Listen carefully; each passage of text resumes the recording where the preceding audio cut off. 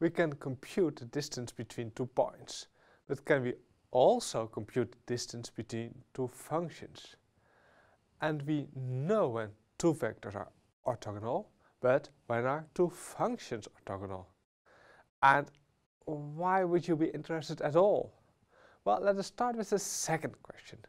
Suppose you want to approximate a nasty function f of x by an easier function, and you can choose either g of x or h of x.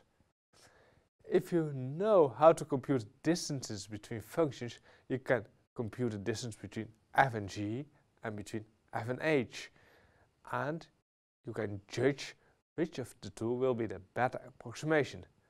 And you can also compute your approximation error.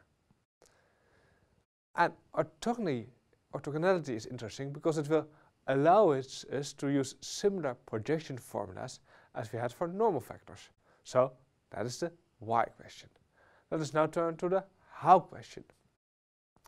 Remember that we use an inner product on Rn to compute angles and distances. So if we are able to generalize this concept to functions, we are able to compute distances and angles between functions. So in this video you will learn first what an inner product exactly is and what the properties are, so we will be able to generalize it later on. Well, suppose we have some vector space V and any 2 vectors u and v in our vector space. Then an inner product assigns a value, a real number, to any of those 2 vectors together. So you put in 2 vectors in your inner product and you get a number out. But not in any way. You have to satisfy a few properties in order to have an inner product. Some very useful properties. First of all, for a real inner product, we have the symmetry. Inner product between u and v is the same as inner product between v and u. And notice the notation here, we use the brackets around the inner product and not the dots between the vectors anymore. Then, second property, linearity property, which we want to hold. That means that you can take scalars out and you can take either addition first and then inner product of the other way around. So that's the second property over here, linearity. And then the third property is that the inner product with the vector with itself is always positive. Inner product of u with u has to be bigger equal than 0, and it's only 0 if u is 0. So equality holds if and only if u is 0. So it means if the inner product of u with itself is 0, then u equals 0, and the inner product of the 0 vector with itself has to be 0. So we have to satisfy those 3 properties. Well, let us look at a familiar example to see whether those properties actually hold. So take v equals r2, and take 2 arbitrary vectors, u equals u1, u2, and v equals v1, v2 in r2. And let us take a look. What did we take as our inner products?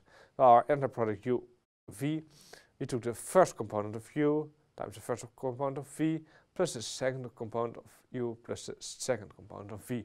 So 2 vectors go in and 1 number goes out. Well, let's look at the properties.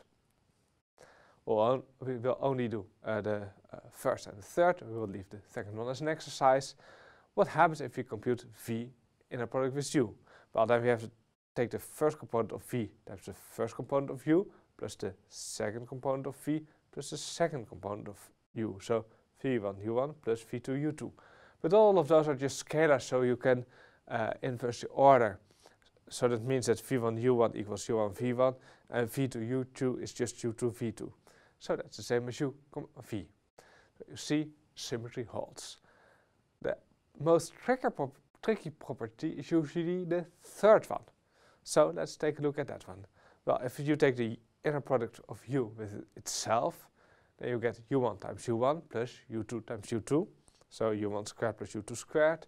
And the sum of 2 squares is always positive. And when is this 0? Well, you add 2 positive numbers, so it's only 0 if both of those numbers are 0. So if u1 squared is 0 and u2 squared is 0, so if u1 is 0 and if u2 is 0. So if the AU is a zero vector. So you see the first and the third property hold for our familiar inner product. Of course, we knew this one already. Now we know which properties we have to satisfy, so we can generalize the concept of inner products to functions in the next video.